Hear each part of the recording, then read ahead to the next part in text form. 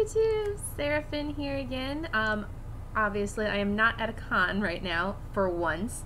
I'm actually home in my apartment. I tried to take a video from the office earlier today and it wasn't working. Like, my phone has not been working super well at cons recently, so I haven't updated, which is why I'm here now to tell you where I've been and where I'm going, since I actually have the schedule in front of me now, amazingly enough. So I wanted to let you know where I had been. This past weekend, the weekend of the 11th, I was in DC for Otakon.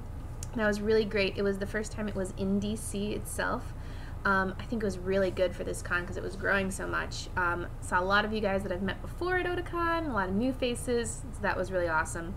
And then the last one that I didn't get a chance to update you on was I was at Fandom Fest in Louisville for the last weekend of July. And that one was kind of interesting.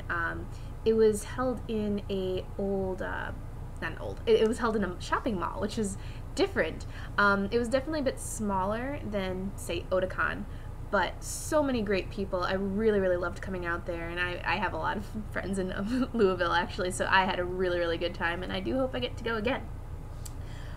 So that's where I've been. Where I'm going next weekend, I will be going to Crunchyroll. The Crunchyroll Con, the first one, it's really, really exciting. I love going to the ones for the first time and meeting all new people. So that'll be exciting. That's the weekend of the 25th. Yeah, sorry, checking everything out here. And that'll close out August for us. Then next month, September, I'll be going to 3 cons. First, I'll be going to Dragon Con, the weekend of the 1st. Really big in Atlanta. I've gone there for the past 2-3 years.